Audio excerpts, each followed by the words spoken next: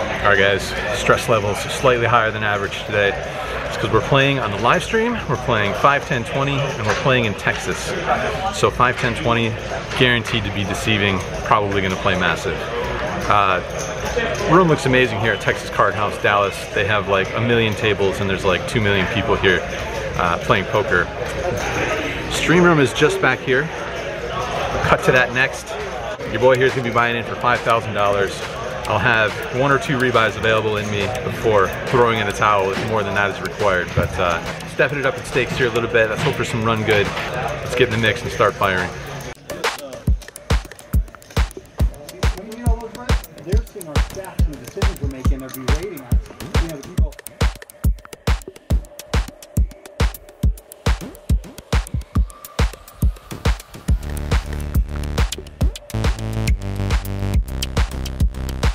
Ladies and gentlemen, it's Tuesday night, TCH Live.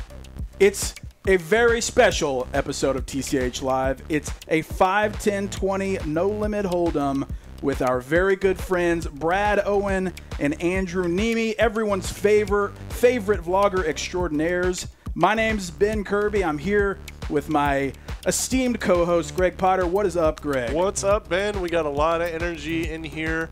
A lot of energy in here indeed. And a lot of money in the middle in pot number 1. There's no skill involved in this hand. The boys are just looking to kick the gambling off right away. Everyone puts $250 in the middle before the cards are dealt.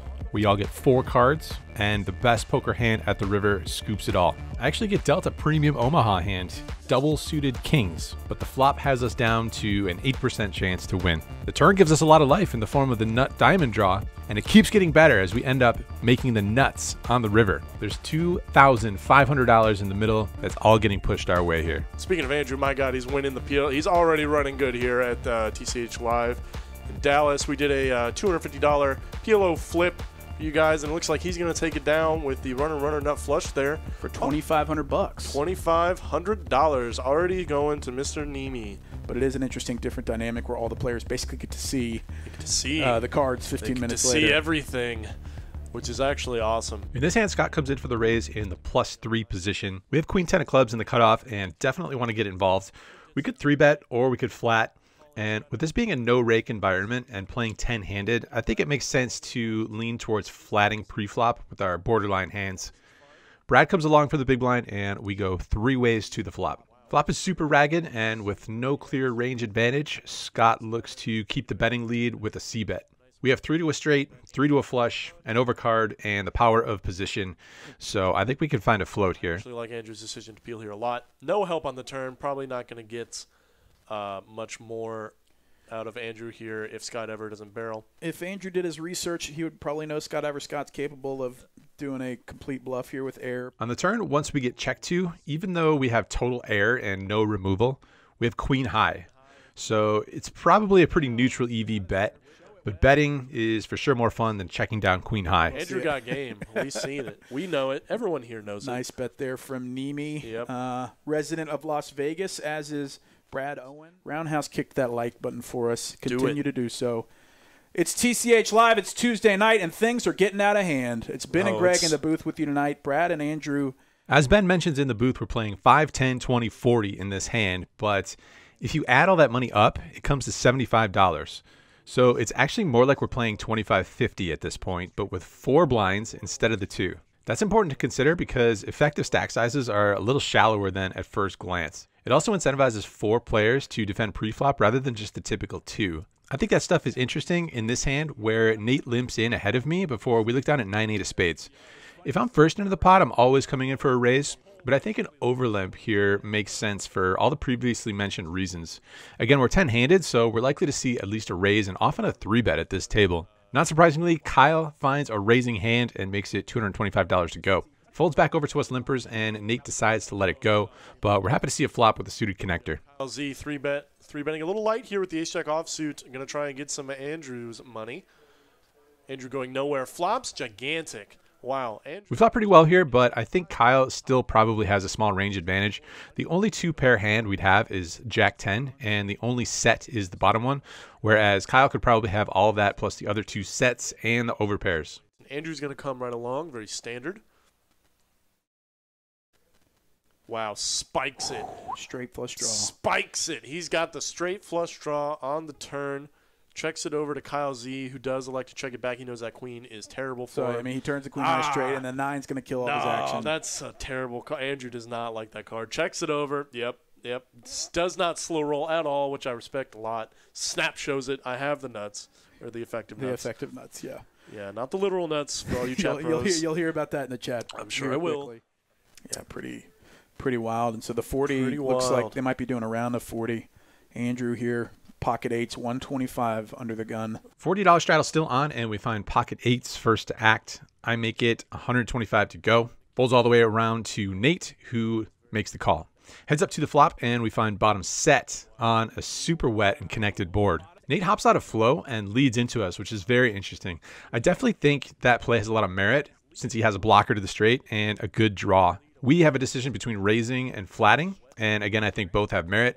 Nate is likely to always going to have very good hands and or very good draws here. So I decided to see what happens on the next street before committing stacks. Raise from Neeme, and wow. Because Neeme knew. He knew that the 7 was coming. What an awful card. Nate now turns the straight with the redraw to a higher straight. Andrew knows that that card is not great for him. On the turn, I think Nate is almost always going to have a straight since it's tough to lead into an opponent with 4 to a straight on board without the goods. And maybe the rest of the time he'll have the occasional flush draw for his bluffs.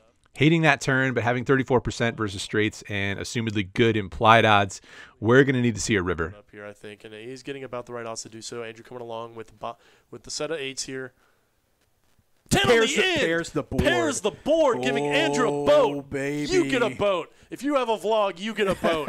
Neeme gets a boat. Owen gets a boat. Everybody's got a boat. So a big call there on the turn leads to really paying off here. Wow. Oh my 8's gosh. full of 10s. Nate is going big with the straight here, 1,200. Andrew now just wondering how to get all the money in the middle. What size is he going to use? Oh, my gosh. So what do you do here for Andrew? Do you polarize and ship here, or do you min click it? What do you do? Given that Nate's only got another 5K behind, it wouldn't be outlandish to ship it here. I think you could probably still go for some value here, raised to like 3K. That's definitely what it is. My God. Also a $5 super chat from And a raise. It looks like he did go for the 3K size. Trevor Gentry, I got you here. I love 2.8K, even a little less. Trying to go for the calls it off. I got a boat, son. What? What do y'all want? What more do you want? Huge pot. Huge pot. 7,200 US TCH dollars headed over to Andrew Neeme. Looking back, I actually think we should probably just raise all in on the river. It seems unlikely that Nate has anything other than a straight or a bluff on the turn, so we should have a pretty big range advantage when the board pairs, having all of the full houses. If I ever have bluffs in this spot, I should go big, so I think a polarizing bet makes more sense. My raise size probably isn't bad necessarily since it gets paid off more often, but we could probably find a higher EV sizing to go with. But how much can you really complain when you just won the biggest pot in the entire vlog? Oh, I think you said you played huge with James. I was like, yeah, you guys played pretty big on the play. Among us. To Dallas, I played with him here. I think one of the hands I was involved in was featured on the vlog. I don't remember exactly, but in this hand, there's a raise from early position and one call before we find Jack 9 of diamonds on the button. Definitely playable in position. Maybe in a different formation or less players at the table, we'd find some 3-bets with this hand, but a flat seems pretty standard here. And the third blind calls 2. Suited and Umid in the blinds. 9-8 suited, all very natural calls, I think. 10-3-3 on the flop. Very dry board texture. Flop is super dry here, and we don't see any bets. With backdoor equity, I think a check or a bet is usually good, but when it gets to 4+ ways in a hand, I tend to play a little more straightforward and elect to check here. Best of it by a mile. I'm actually surprised we didn't see a C-bet here. And diamonds pick up equity. Huge turn card here for Andrew. Huge turn card. Now open-ended with a diamond draw. We've got Umid with second pair, decent kicker. We turn the nut card as far as that backdoor equity goes. Umid leads out for a bet, and when it folds over to me, raising or flatting has merit, but we'd essentially be repping just a 3 that for some reason didn't bet the flop, and there's also no reason why Umid couldn't have a 3 himself. I call, and we're off to a river. Second pair here with the 9-8. Yep. Heads up to a river 3 on the river. So Umid actually boats up. Wow, he sure Threes does. full of 8s, Threes. and Andrew's just got nothing. The third 3 on the board is a total brick and not a scare card at all. There aren't any value hands that I can come up with to represent, so I think we're at the mercy of the run out here and just going to have to take the jack high to showdown this time. Yep, he does elect to give it up here with just the jack high. I think given that he didn't bet the flop, it's pretty hard to believe that he's going to have something better than an 8. And it's going to be pretty hard to believe that he's going to have a 10 there or any sort of boat whatsoever.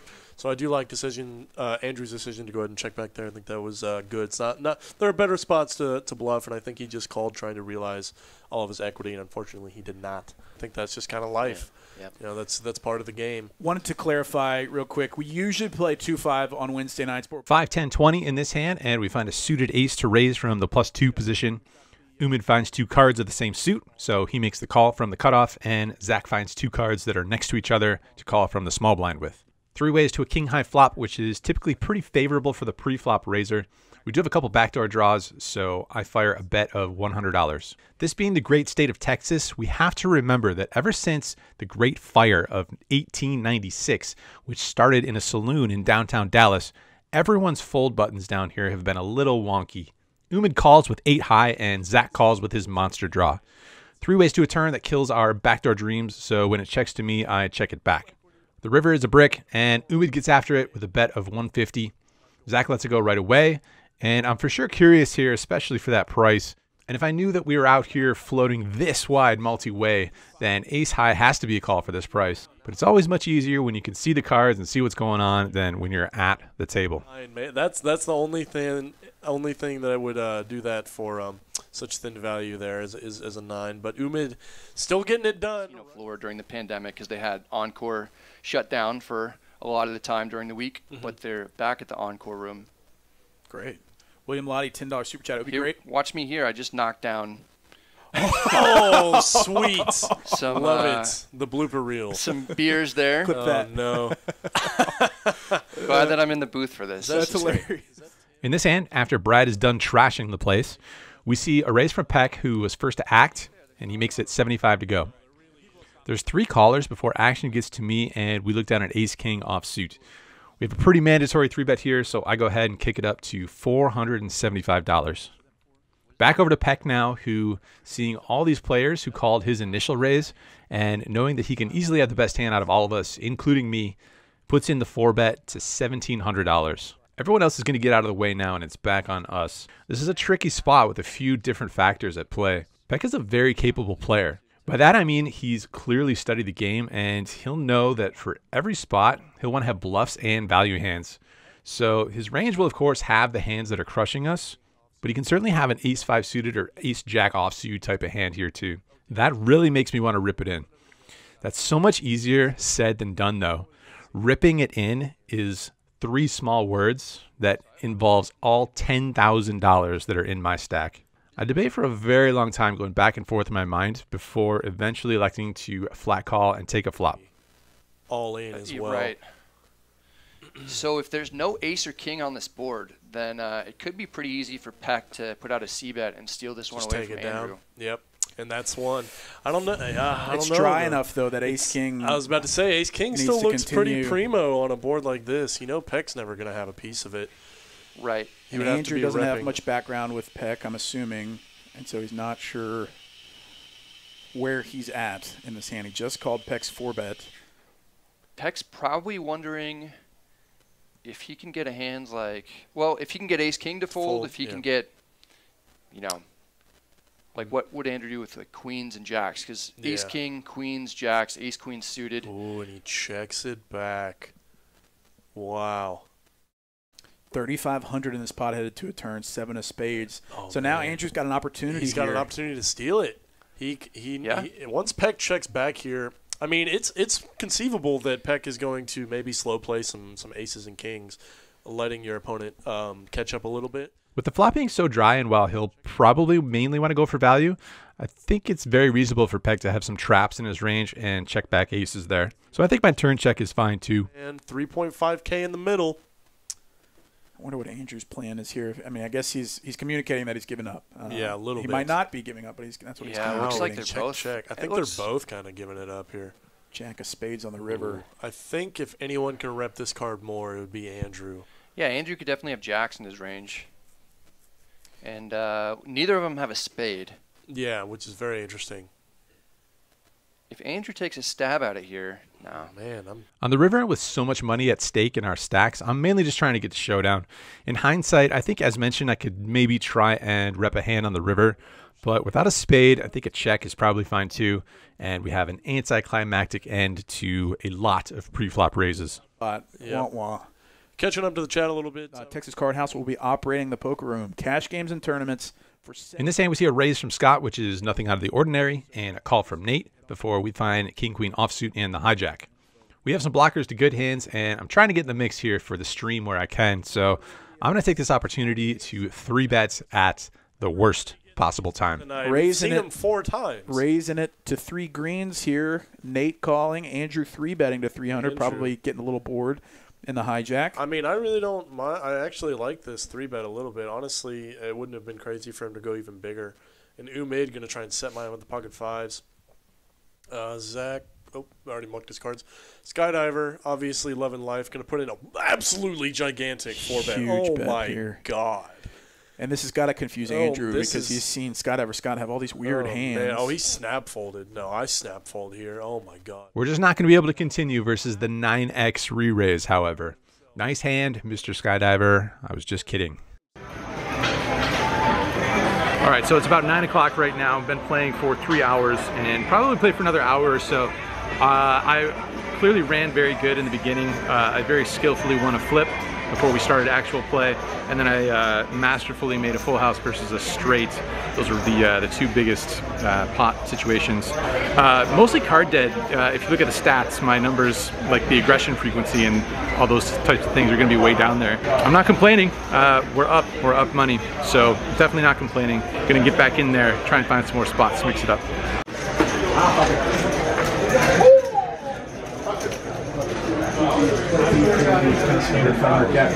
Smash the stack and no money comes off the table. So, good segue, I think. I'm going to force the segue as our new friend Andrew Neeme. As our new friend Andrew Neeme hops in the booth with us. Andrew, how's it going, man? It's been interesting. I'm sure you guys have seen like my stats. I haven't really had hardly any premiums whatsoever. Yeah. Recently, I've tried to find like the occasional 3-bet spot to mix it up with, and The King Queen was King Queen. I ran into aces. Yep. Love it. so brutal against the guy that could easily have 9-deuce suited. Yeah, exactly. Yeah. So yeah, I mean, like I ran really well towards the start of this session. Sure did. And then just been kind of hanging out. It's nice to win the flip. It's always good to get off the jump. Say welcome to Dallas. You won our PLO flip there at the beginning. Imagine if I just like went back to Vegas after that one. Right. It's like, yeah, you're like, all right, guys, thanks. See ya. Yeah, running at a net positive hourly.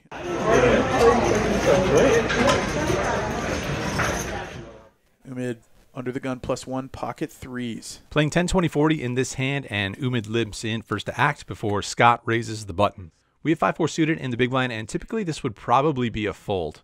We're out of position and have a hand that will typically have a lot of reverse implied odds, especially in a multi-way pot. So even though Scott likes to play a lot of hands and we actually somehow have him dominated here, I think if I was completely detached from trying to keep my VPIP numbers up for the show, I'd just fold.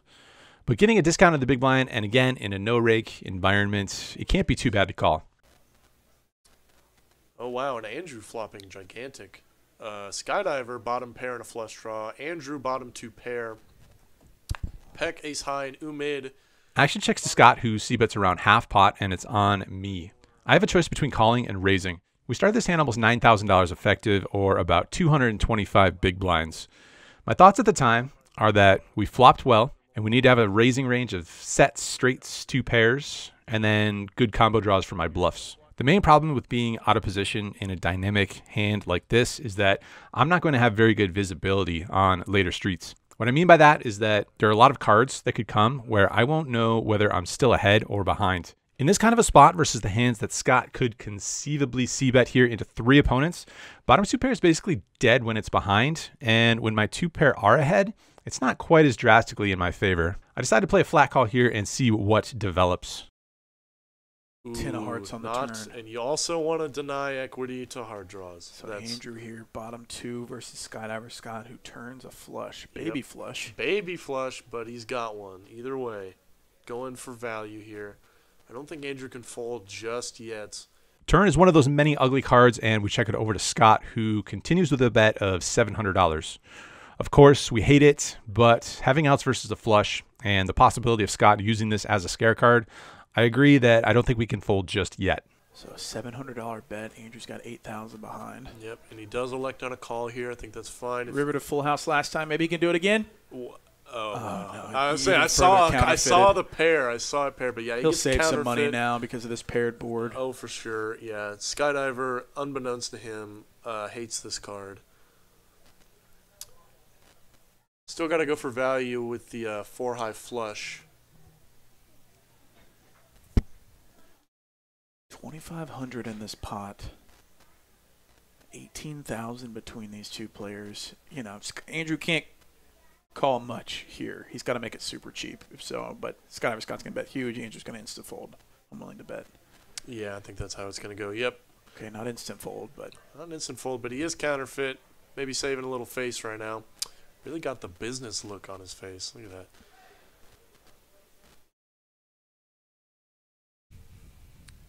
Wondering if Skydiver's maybe just making a move. With like a pair and 1 heart? Yeah, probably. Well, even so, you're losing to the ace-8s of the world with ace of hearts. Yep. Yeah, there's not much that you beat here for Andrew. He might be thinking about doing something crazy. Oh, we're thinking about doing something crazy, all right. Obviously, this runout is one of the most miserable for our exact hand. There's a potential flush out there, and while we were beating overpairs on the flop, the running 10s have us counterfeited. But we also have some pretty sweet blockers here. It's extremely unlikely that Scott has a full house here, since we have a removal to both pocket 4s and pocket 5s. And I know what you're thinking, Andrew. You'd always raise those hands on the flop, so you can't have them either. But would I? Yeah, strange board to lead out on because it just definitely connects a lot of the time with both players. I'm really surprised we didn't see a raise from Neeme, and wow. Because Neeme knew. He knew that the 7 was coming. And you know what? I've watched a lot of Doug Polk videos in my time. Damn near all of them. Okay, probably all of them. And if Doug can be a world-beating hero, then goddamn it, so can I. It's time to put to work some of that world-beating advice that I've learned along the way. Good. And as a good rule, when the board is paired and you have a 2-pair that counterfeits both pairs, if you're ever going to bluff, that's the time to pull the trigger because they are the least likely to have a hand that you're going to just run into and get coolered. If he shipped it here, I'd lose my mind. Andrew's got game for sure. Wow. Ooh. And he puts in the raise. Oh, man. Insta call by Skydiver Scott. Snap called. Wow. That right there is a very high-level play by Andrew. He blocks. He has the bottom pairs locked up. He has all the sets in his range at this point. After thinking this hand through later on, I think I made a mistake here. I think what I need to do is move up in stakes to where they respect my raises. Call. Wow, he does call. Let's see if you're right, Grant. He turns over his hand. And it is 8-6. So, wow, look at that. He's flopped a straight. Give me 1 sec while I fix a couple things here. Okay. And perfect. Hey, I mean, Neeme is communicating that he's not scared to he's not scared to put it in there, man. It's so deflating, though, when you try to make your one kind of complex play of the night, and it just gets... Matthew Barch, thanks for the shout-out, by the way. Calling station content on the way. Mr. Matt Barch, how you been, buddy? He's the other guy? That is the other guy. I've definitely played with Salvador Cervantes and Mr. Matt Barch. I definitely played with Matt. In this hand, playing 5, 10, 20, 40, 80, which is normal. Action folds over to me, and we raise it up with ace-king offsuit and make it $250 to go. To you, Mr. I-20. Shout-out to the best interstate in the country, Interstate 20. I don't know if that's true, but... I grew up off I-20, so I'm biased. But they do have a good vlog, entertaining stuff. Yeah. Bunch of big hands here. Bunch of big hands. Ace, big slick, gets called by 8s and 7s, both trying to set mine. JD putting in the squeeze with Queen. And Bear wakes up with aces.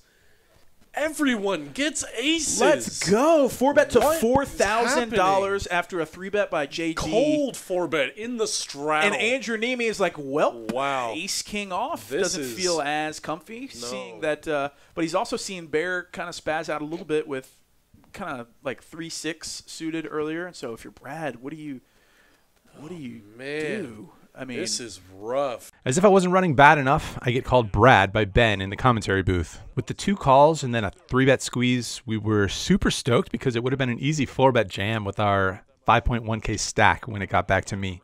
Bear beats me to it, though, with a 4-bet to $4,000. This, my friends, is an exercise in perspective. We can be angry at the world for giving me ace-king versus aces when I'm in Stuck City, Texas.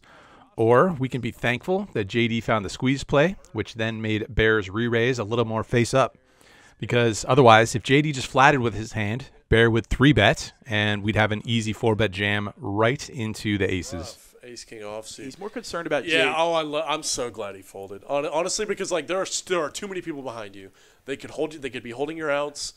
Ace King's not going to hold up that much. And wow, is Umit? Oh my God! Umit I totally thought he was going to call with the 7s. We know that the 7 was coming on the flop. We know that was happening. The JD, I don't think can call 2,800 more with Queen Jack suited. No, he's going to let it go. And Bear actually getting a pretty good profit with aces there. $2,000 profit, 2 Gs. uncontested. Uncontested.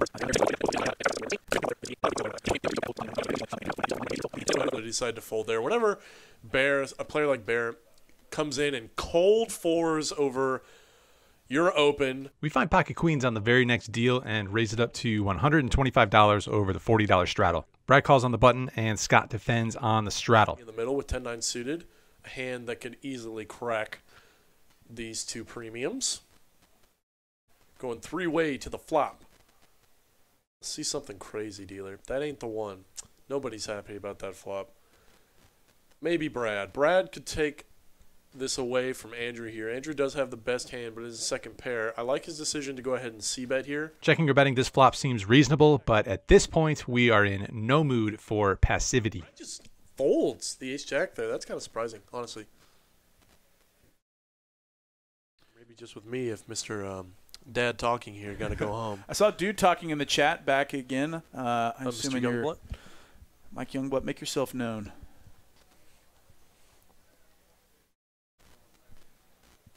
Zach opening it to 80, Queen 10 suited. Skydiver Scott, it's suited, Oh my he calls. God, and just all the premiums for everybody. Everyone gets a premium at least twice on the TCH Dallas. This is just crazy.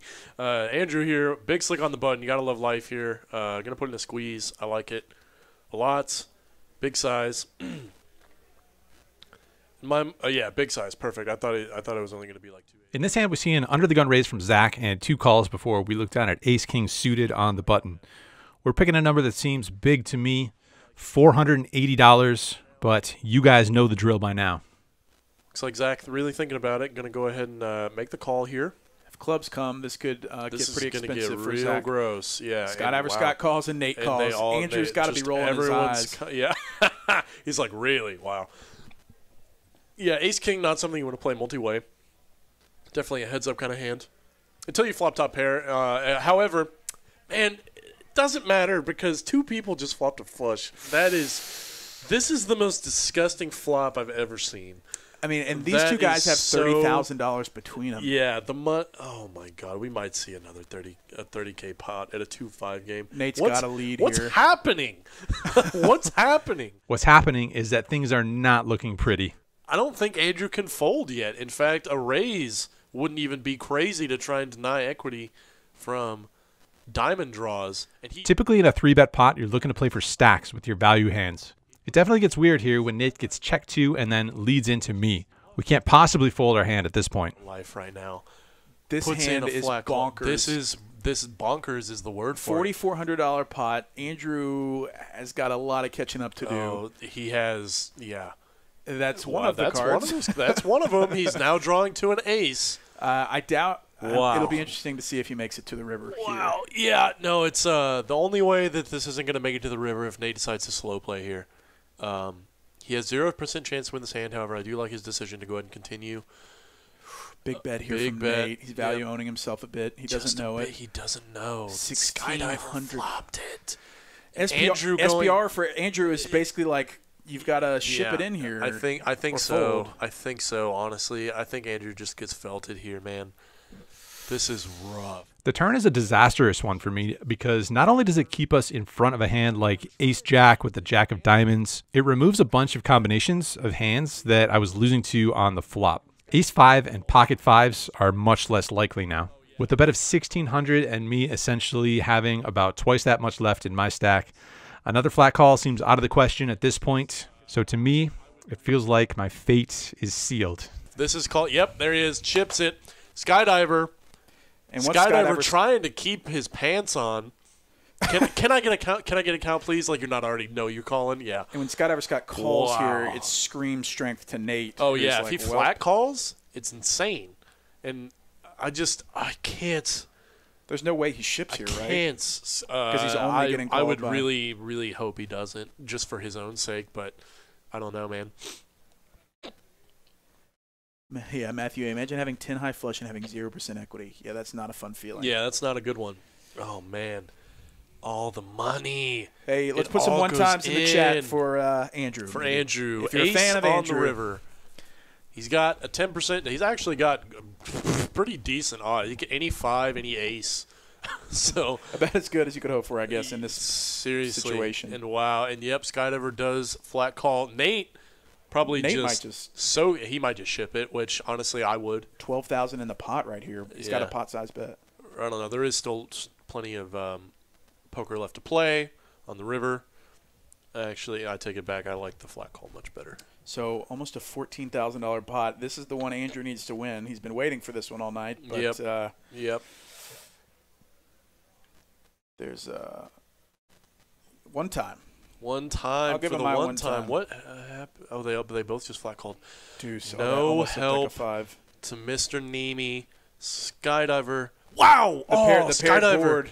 Skydiver like really missed out on some value there. I mean, I don't understand how he could have done anything different, honestly. But man, I can't believe 2 people flopped a flush top pair top kicker for Andrew Neeme. That is ridiculous. Look at those Look at all of them. $14,000 pot headed over to Skydiver Scott. As if he needed it. He's no stranger to huge pots with weird hands. The deuce. Man, a good game to Andrew Neeme and Brad Owen. Andrew, not the result he was looking for. No, not at all. Class act, though. Class act. Takes it on the chin like a man. Unfortunate. Ace-King suited versus Jack-7 and 10-8 suited. 10-8 suited. I can't believe they both flopped a flush. Do you know how unlikely that is? It's like it's so unlikely.